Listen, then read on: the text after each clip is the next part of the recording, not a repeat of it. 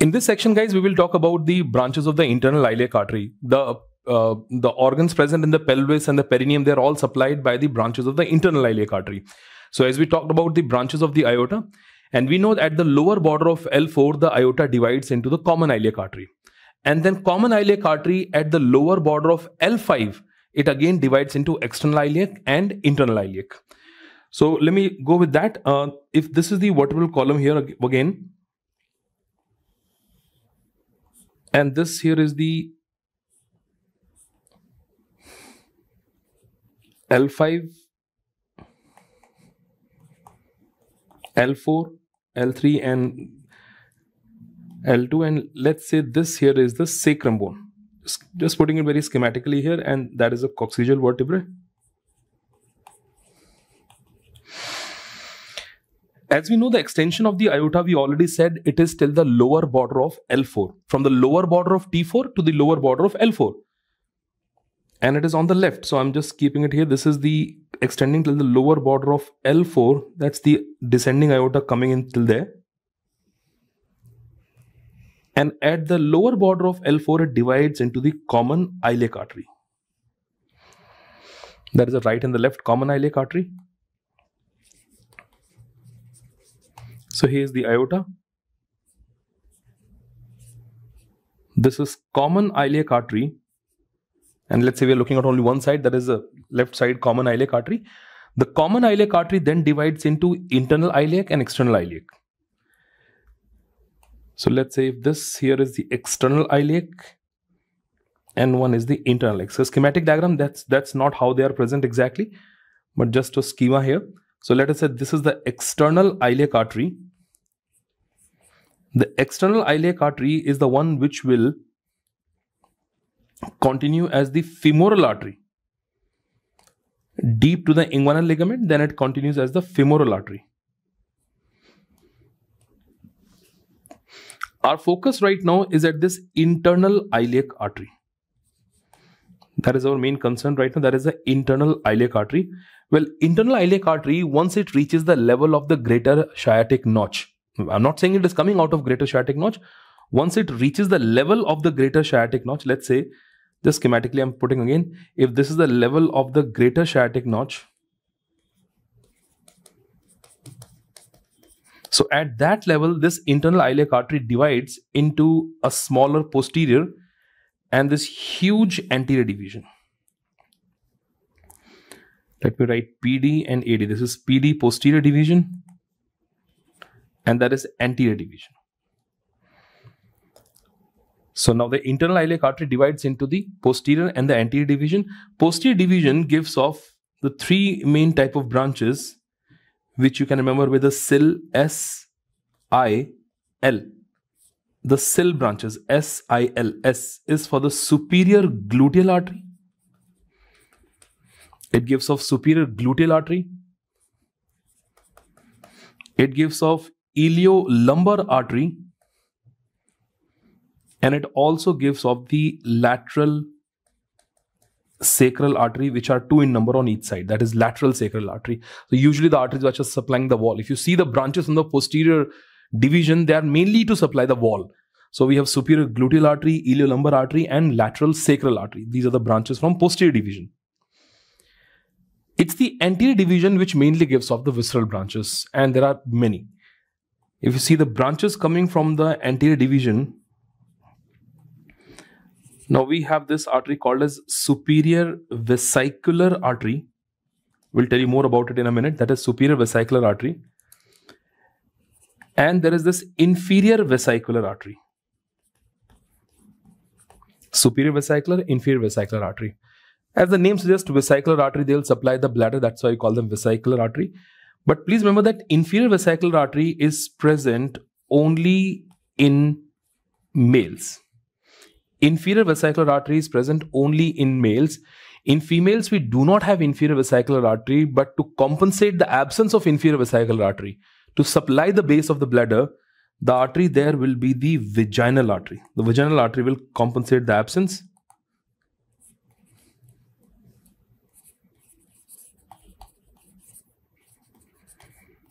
So vaginal artery in female basically is a compensatory branch for the inferior vesicular artery. Remember this point. I'll tell you more about these arteries, what else they supply. But as I said, inferior vesicular artery is present only in males, and the function of the inferior vesicular artery in female is done by the vaginal artery. Well, what other branches we have from this anterior division? We got uterine artery. The uterine artery from female, in female it is also coming from this anterior division. Middle rectal artery. If you remember, we said rectum is supplied by the three different rectal arteries: superior rectal, middle rectal, inferior rectal, out of which superior rectal was the continuation of inferior mesenteric. Middle rectal, as you can see, it is coming from the anterior division of internal iliac, and inferior rectal is a branch coming from internal pudendal artery. Internal pudendal artery itself is a branch coming from this anterior division only. So it gives off middle rectal artery, it gives off obturator artery,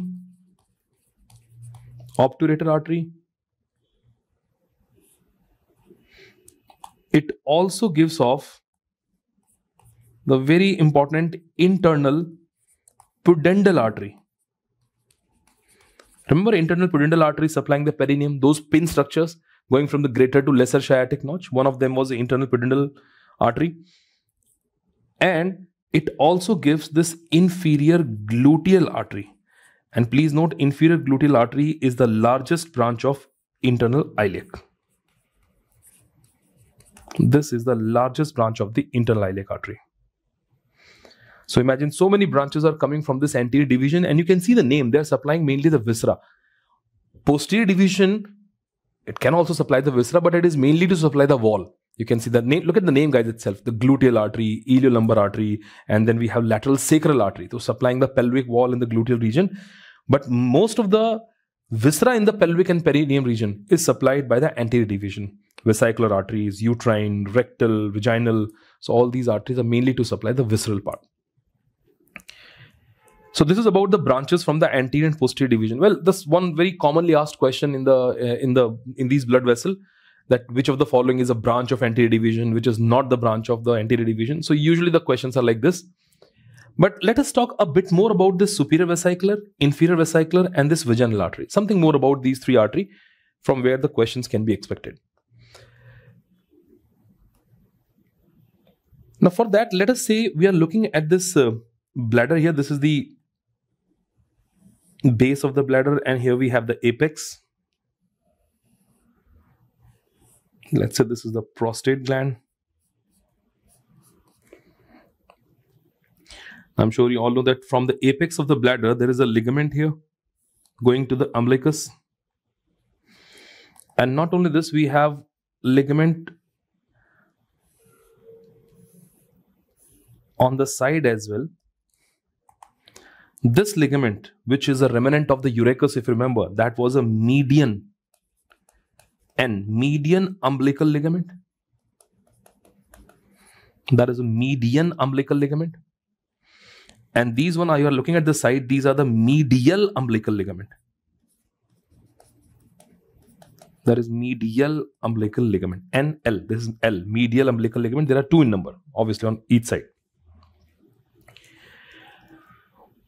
Superior vesicular artery. What we are talking here is superior vesicular artery. Yes, it supplies the bladder. Now, let me just put it like this only. This is a superior vesicular artery supplying the bladder. And, you know, there is something common between the superior vesicular artery and this medial umbilical ligament.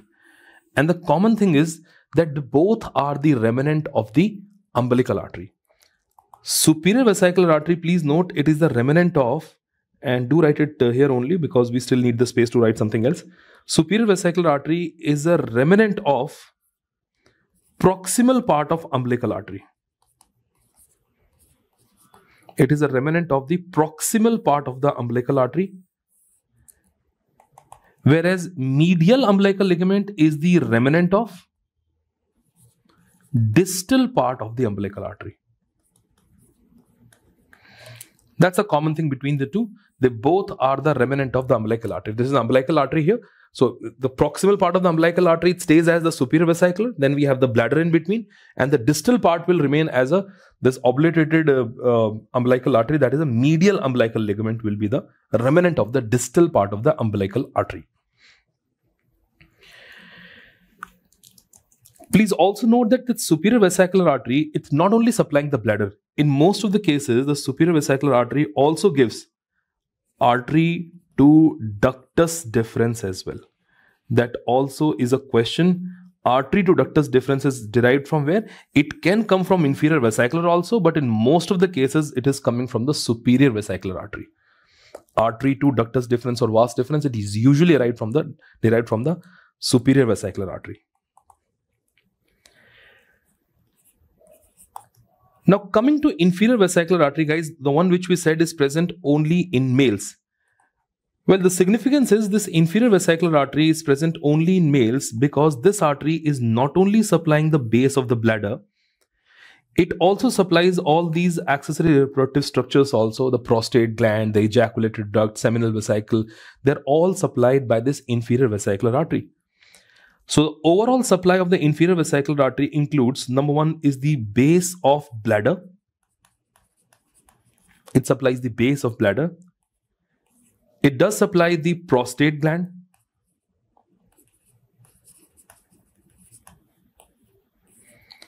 It supplies seminal vesicles.